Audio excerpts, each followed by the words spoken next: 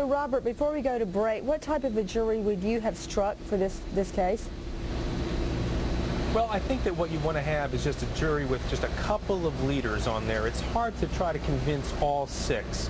If you can find one or two leaders who you can basically make a compelling argument to, and then have four people that are not necessarily leadership personalities who are going to be able to go along with the other people that you have, what I like to call nominating the foreman.